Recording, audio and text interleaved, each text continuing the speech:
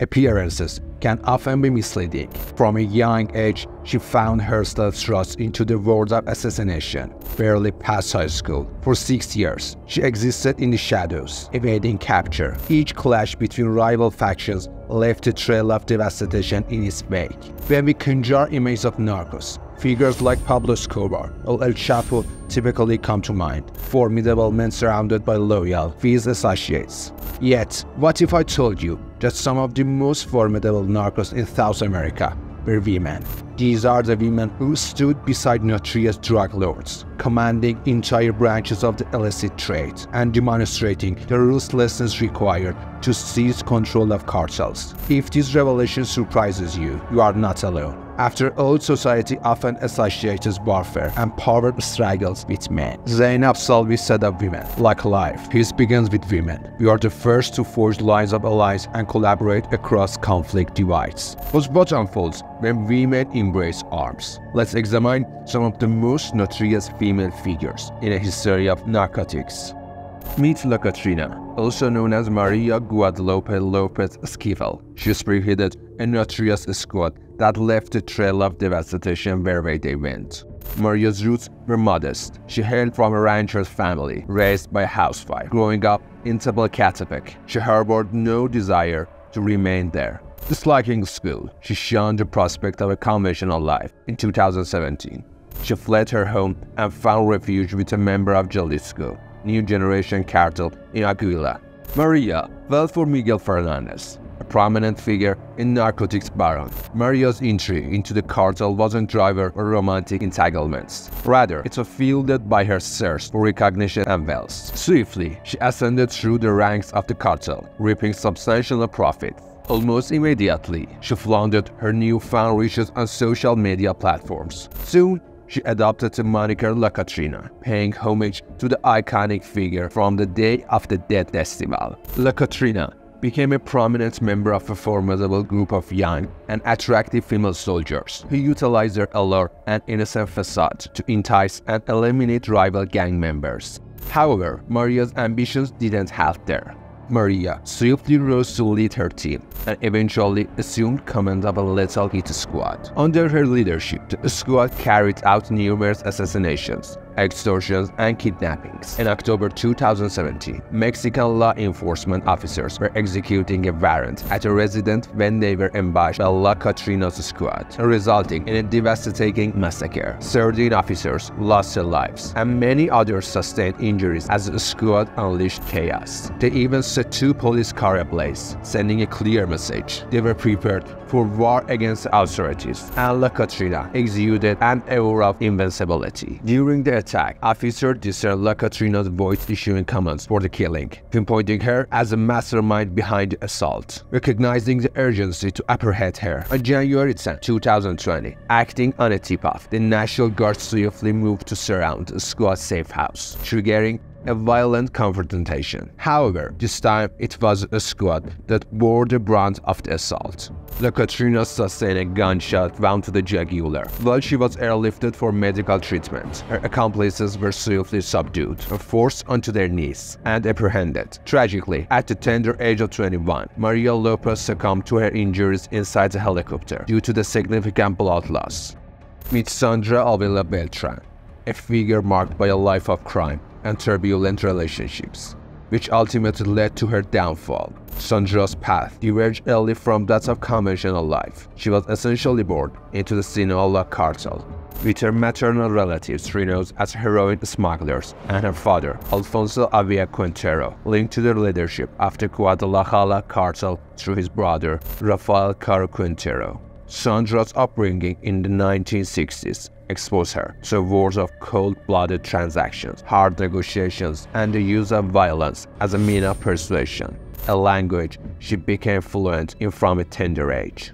At the tender age of 13, Sandra assumed the role of her father's official money counter, while also bearing witness to a harrowing shootout. Sandra pursued higher education, studying journalism at a prestigious university. However, her peers remember her as a reserved and perpetually suspicious individual, yet this demeanor was merely a facade. At 21, Sandra entered into a relationship with Armando Carrera Fuentes, the head of the Juarez cartel.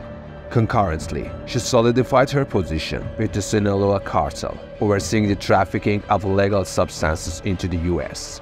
Though her relationship with Fuentes proved short-lived, Sandra's romantic life was characterized by strategic rather than sentimental unions. Her two marriages were with ex-police commanders turned traffickers, individuals well versed in the interests of Mexico's law enforcement landscape. Their expertise proved invaluable, enabling Sandra to navigate legal loopholes. Ironically, both of Sandra's husbands met their demise at the hand of hired assassins. Among her rumored paramours was none other than El Chapo himself. While the true nature of their relationship remains shrouded in mystery, one fact remains indisputable. Sandra held a pivotal role. As a head of public relations for the Sinaloa cartel, Sandra embarked on yet another tumultuous liaison, this time with Juan Diego Espinosa Ramirez, also known as the Tiger, who boasted strong ties to the Norte del Valle cartel in Colombia. This alliance proved to be the gateway Sandra needed. Her union with the Tiger facilitated a formidable partnership between Colombian and Mexican cartels, leading to unprecedented profit for Sinaloa. In 2001, U.S. authorities seized a tuna fishing vessel transporting 9 tons of cocaine. The magnitude of these busts hinted at the substantial volumes that had likely escaped house authorities before the DEA's intervention. It was following this incident that Sandra earned her moniker, the Queen of the Pacific, with law enforcement agencies hot on her trail, intensifying efforts to dismantle the Sinaloa cartel. Sandra lived a fugitive existence for 6 years, enduring the anguish of her son's kidnapping as a consequence of her violent negotiation tactics. In 2007, she was apprehended.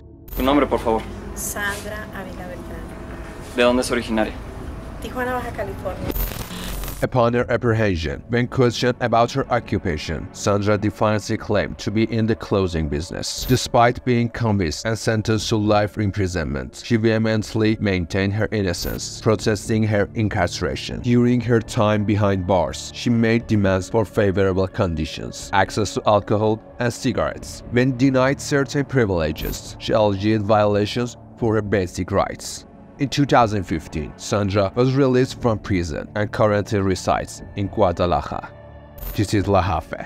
La Jefe meaning the boss, aptly describes Anadina Ariano Feli's position in the Mexican cartel board. Born on April 12, 1961 in Sinaloa, Anadina hailed from a family entrenched in the trafficking trade, with her relative serving as her early influences. Her older brother operated under their uncle, the infamous drug lord and Guadalajara cartel boss, Miguel Angel Figueroa. Despite earning a bachelor's degree in accounting, Anadina didn't utilize her education to distance herself from cartel activities. Instead, she leveraged her expertise to aid her 6 brothers, assisting them with money laundering as a financial advisor to the Tijuana cartel. However, in 1989, the downfall of the Guadalajara cartel ensued, resulting in the arrest or demise of most of its members. Several positions of power became available within the cartel. Anadina entered into a passionate relationship with Armando Lopez, a close associate of El Chapo. However, the romance was short-lived as 2 of Anadina's older brothers disapproving of the relationship, assassinating Armando, a drastic measure to express their dissent. Yet, far from being deterred, this event fueled Anadina's determination to assert her dominance within the cartel hierarchy. In 2000, following the demise of El Chapo, the cartel's financial overseer, Anadina seized the opportunity to assume his rule. Over time, she successfully outmaneuvered her brothers. In 2008, one of her brothers, El Eduardo, was apprehended by authorities, further consolidating Anadina's position as a leader of the Tijuana cartel. Anadina, or La Jefe, stands apart from other women discussed today. She embodies Zainab Sabi's code, which is rather unusual for a cartel boss. Since the 1990s, Anadina has been known for a rational, methodical approach to conducting business and for her preference for peaceful. She avoids resorting to violence or giving direct orders for assassination. She focuses on negotiations, utilizing bribe and illegal substance trade. While she may not be considered a saint, her discreet and quiet tactics have allowed her to evade the attention of the DEA and Mexican authorities for years, safeguarding both her own life and the lives of her son. Despite leading one of the largest Mexican cartels, she prefers to remain in the shadows.